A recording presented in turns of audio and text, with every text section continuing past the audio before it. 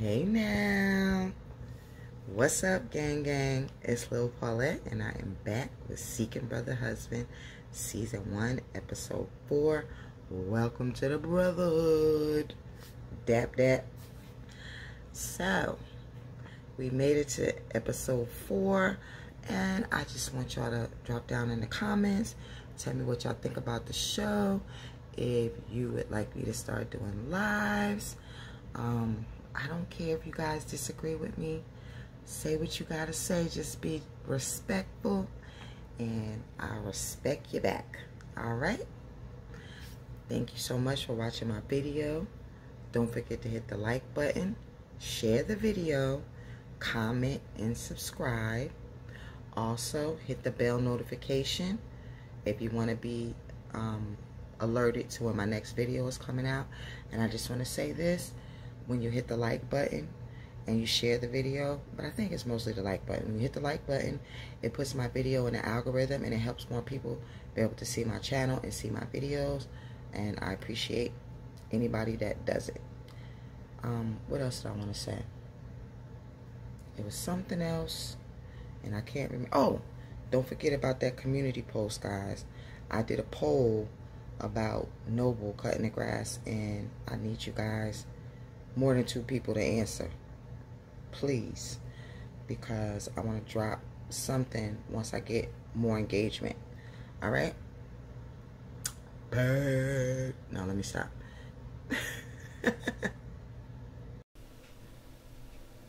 All right, y'all, let's get into it.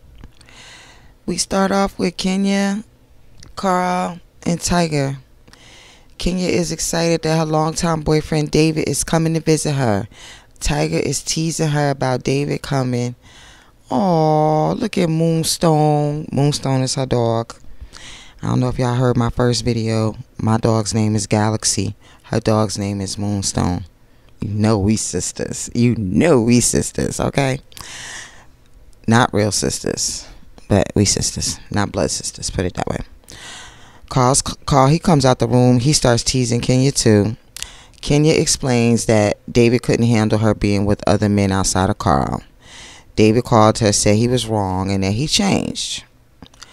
Carl then goes on to explain that him and Tiger have to make sure that David is good with his intentions, and that Carl and Tiger ain't going nowhere, okay? Carl explains how the previous relationship was with Kenya and David, and I also remember when she was with David. And in my opinion, it was a real roller coaster.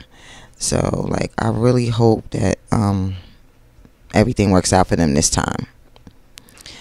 David shows up, and Kenya is so excited to see him. She runs up to him, she hugs him, and Tiger is looking like, who is this ninja here?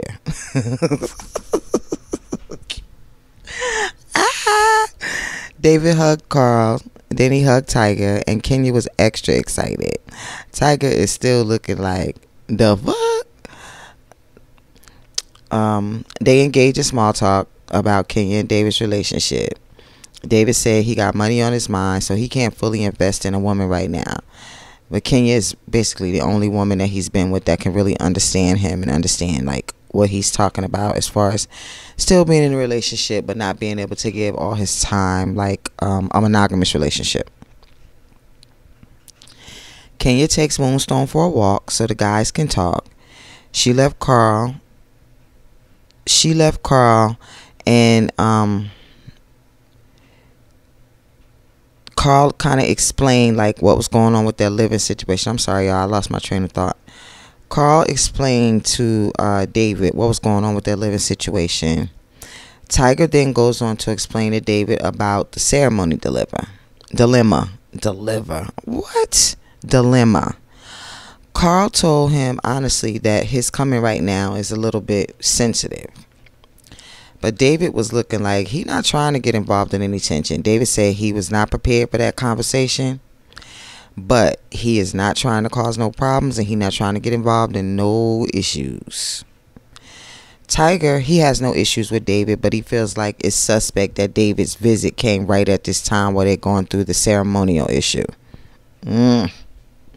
So I guess he feel like Kenya's using David as a distraction because he thinks that Kenya doesn't want to go through with the ceremony, maybe for other reasons, but I don't think he's hearing that Kenya will still she'll still get married, but she just doesn't want to do the ceremony because she feels like ceremonies are for families. But I'm sure we can kind of wear her down, right? We're gonna wear her down, right? All right, so we head to LA with Elisa and Mike. They're doing chores together, getting ready for the visit from his mom. They try to plan the conversation before she arrives. They're basically going to tell the mom that he too wants this lifestyle, and they're trying to keep their tone friendly and not get upset. Elisa is worried that Mike's mom may tell him to leave her, and Mike was like, at the end of the day, it's up to him. He said he chose it, and that's why he's living the lifestyle, so he don't care what his mom or anybody else has to say. I know that's right. Be a man, stand on your own. It shouldn't matter what nobody else says, especially monogamous people, especially them. Okay, they should only be talking about monogamous relationships because they don't know jack about poly. Nothing. Most monogamous people believe that it's just about sex, so keep them out the conversation if you can. Okay, Elisa said once it's out, and she doesn't want to have to pretend, and she doesn't want to be around somebody who doesn't like her, and she can't force nobody to like her. Talking about Mike's parents. So Elisa is already dealt with it. She worked through whatever, and when you poly, you cannot be worrying about what other people think, especially monogamous people. Okay, now, sorry I smacked my lips, y'all. We go back to ATL with Chara, Patrick, and Nobi. All right, Chara is still on the baby daddy hunt. She goes to meet Valentino. She's been talking to him online, and this is going to be their first time meeting.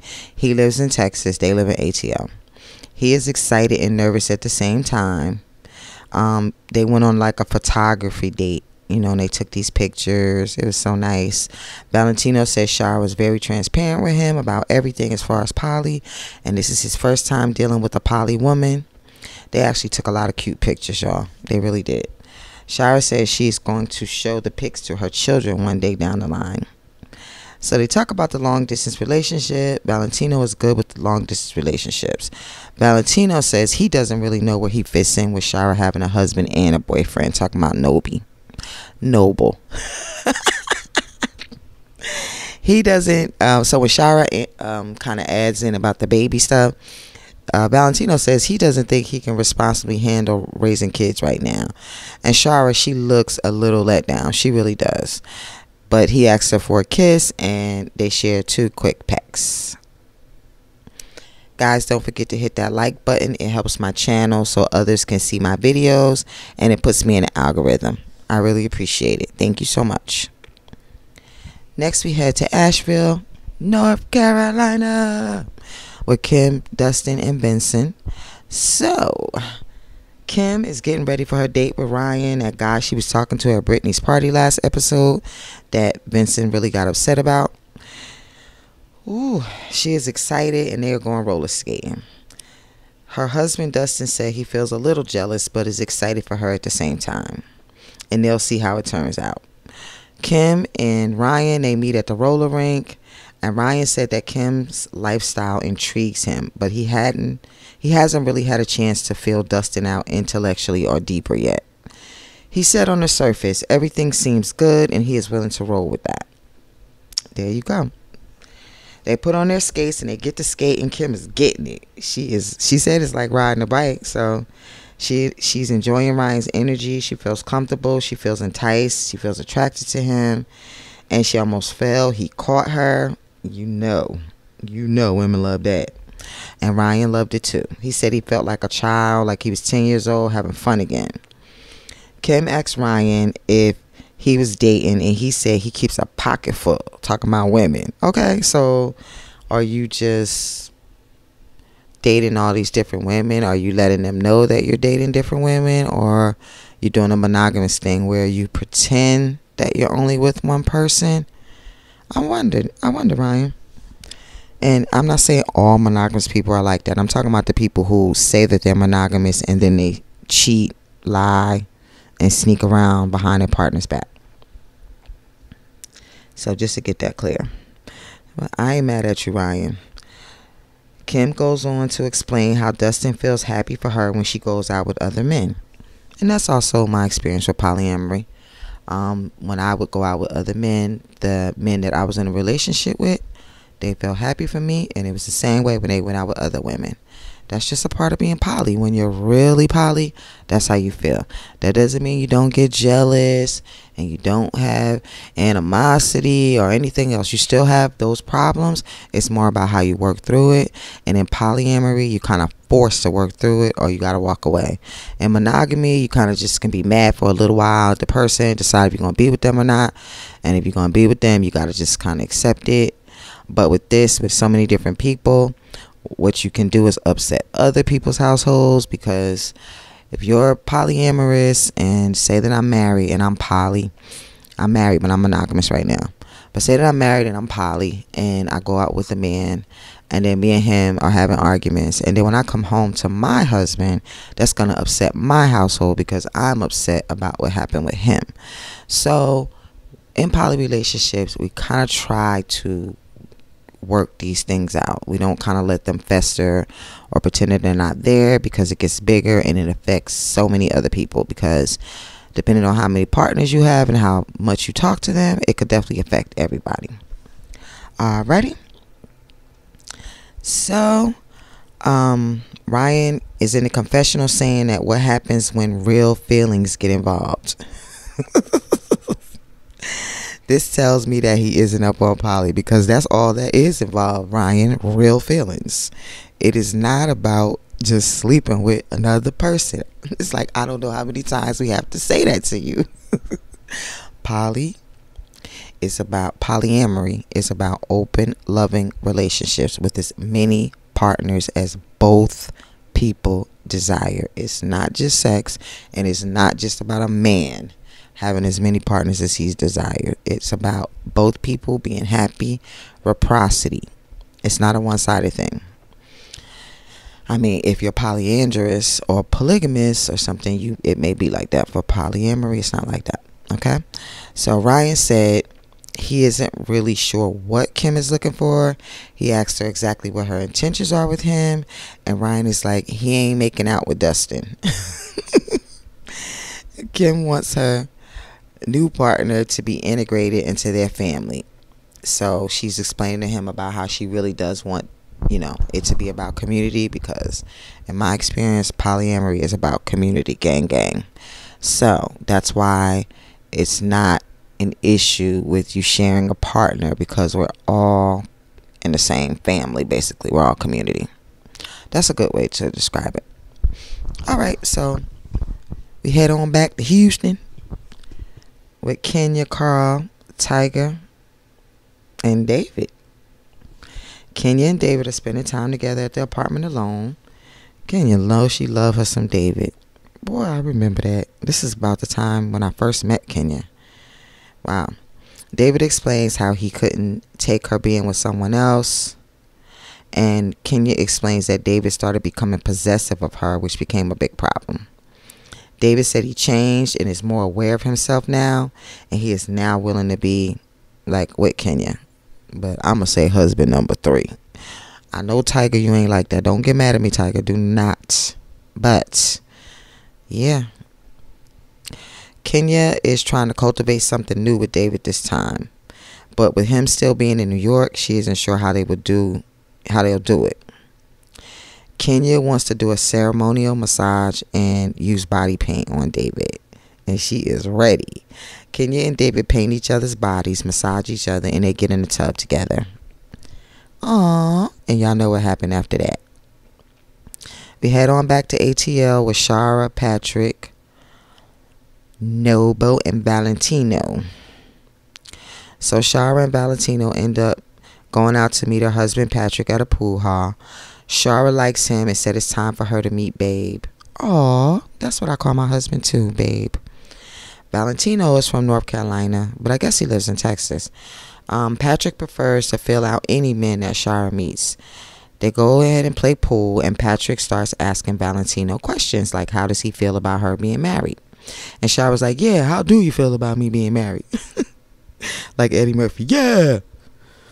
He said he was a little weary at first, but he is with it if everyone has good intentions. They all sit down together to talk. Valentino says he is with it as long as he is accepted. Patrick does seem to like him more than my friend Noble. I noticed that. Forget you, Patrick. That's all right, because Noble's still good. Chara then brings up the baby conversation, and Patrick straight up asks Valentino about if she was to get pregnant right now, how would he feel? He said he's still on the fence. He doesn't think he is ready for a baby yet. Chara really looks sad. She has like a little pouting look on her face. She looks like the air went out of her. She really looks let down. And I just have to say this to you, Chara. Well, at least he is responsible. He's responsible enough to tell you that he doesn't know if he can handle the responsibility of working and flying here and flying there and a kid. So at least he's being honest. And that's a good thing. But Chara definitely has a positive outlook anyway. And she says this is all new, so she's still, hanging in there. And all right, guys, don't forget to hit that like button. It helps my channel so others can see my videos, and it puts me in the algorithm. I really appreciate you. Share the video too. Thank ya. We head on back to LA with Elisa and Mike. Mike is at the beach with his boys, Chris and Eric. They ask Mike if he's still being happy with being poly. To me, it doesn't seem like they support him. Mike told him he is good. But of course, his friend thinks that it's just Elisa, forcing Mike to be good with it. It is so crazy that people really think that a person can force you to be poly. Woo, but I know they would never say that. The guys would never say that if it was him doing it and Elisa was the one at home. The women would say that, oh, he made her do that. And then the guys will say, oh, she made him do that, just because they wouldn't do it. Just because you wouldn't do it, you don't know who would do it. And let me tell y'all something. Most people that are poly, y'all don't even know about. And you know why you don't know? Because most people are so judgmental and think that they can just say whatever they want, their opinion on it or whatever, and say all kind of hypocritical, judgmental things to people. And that's why people don't share it with y'all. That's why people don't share it. People really only share it with open-minded people that they don't feel like they'll be judged by. And that's just what it is. So you might know poly couples and don't even know that they're poly. That's the sad part about it. So Mike, I guess he got tired of hearing what his friends were saying. He broke it down to them and said Elisa didn't even know it was a such thing as being married and dating other people or having other partners. He introduced her to it. And I really feel like people just prefer you to lie, cheat, and sneak than be polyamorous. I actually had men tell me that I was too honest and that they can't deal with it. They just rather cheat. But that sounds about right. And his friends think that, Mike is just covering up for Elisa cheating.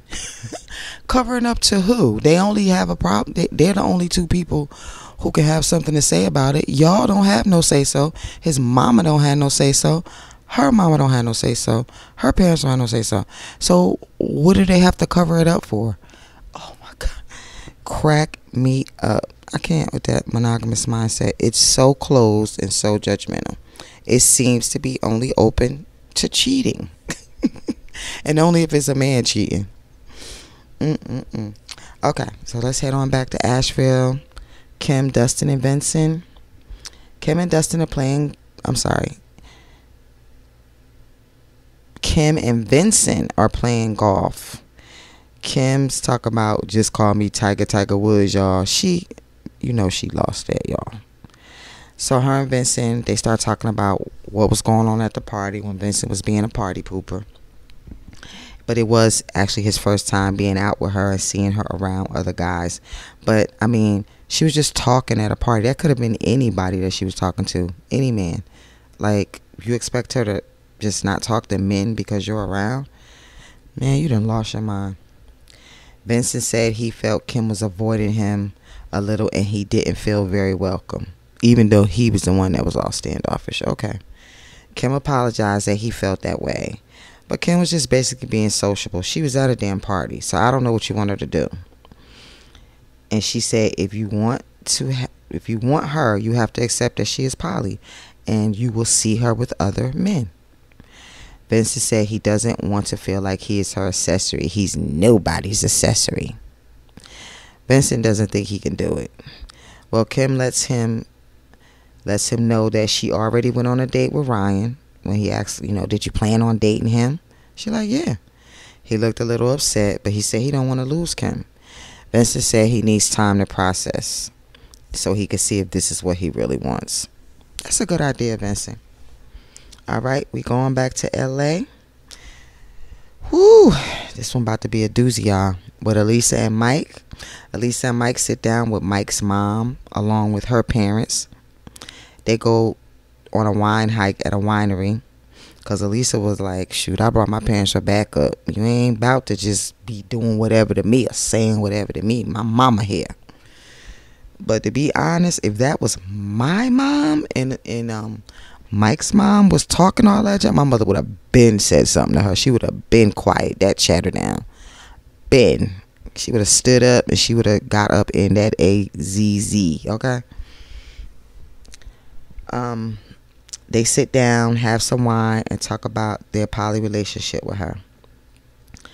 Mike's mom said that nobody told her. She saw on Facebook that they changed their relationship status, and then she saw that Elisa had posted something about dating other people. And Mike's mom thinks that he doesn't have to do it just because she is doing it. Elisa goes on to explain how she had a connection with another man. Elisa told his mom that it was like a month and a half before she ended up sleeping with him. She told the whole story. His mom added that that's not good. Then Elisa brings up how it was Mike who suggested that she be poly. So Mike's mom says that it's just justified cheating to her. And I'm thinking, what do you mean justified? If the two people that's in the relationship don't think it's cheating, who are you, granny, to decide that it is? Y'all kill me. Elisa feels like if they are all open to it, why is it wrong? And why does she have to limit love? And then Mike's mom says, you don't have to limit your love, but you can control yourself. She says she doesn't think Elisa is the right woman for her son. She asked him if he would have chosen this lifestyle if she hadn't cheated on him. And that's how they end the episode. But I just have to say this. One thing that I need for monogamous people to think about. When you have more than one brother, don't you love them? When you have more than one sister, don't you love them? More than one grandparent, you love them. More than one cousin, you love them. More than one friend, you love them. Why do you believe, because I know you were told this, that we were all taught this bullshit. Why do you believe it still to this day that you can only love one person? That is not true. That is furthest from the truth. And I mean, you can decide for yourself that you can only love one person, but you damn sure can't decide for me or anybody else. It makes no sense. You don't limit your love in any other way except for that. And it makes absolutely no sense. But hey, all right, so gang, don't forget to share the video, like, comment, and subscribe. Hit that notification button if you want to be notified about my next video. And I want y'all to drop down in them comments and tell me what you think. I don't care if you disagree with me. You can go ahead and say it. All opinions are welcome. I just don't want to be I want no disrespect, because if you disrespect, then I'm gonna have to hit the block button, but not after I hit you back, Because if you come for me, I'm going to come for you. Just so you know. Alrighty. I'll see you guys next week. If I get any news on Seeker Brother Husband, I will come back and do a video. And I want y'all to let me know if you want me to start doing some lives on this, because I would love to start doing some live videos on this. But my channel don't have a whole lot of subscribers. So y'all let me know what y'all want to do.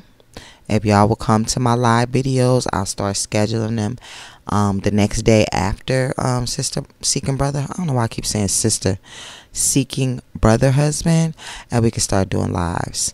I'm also going to start I got 2 invitations to 2 different panels to come on and speak about the show. I will probably do a community post to let you guys know about it, so you can know when I'm on the other channel.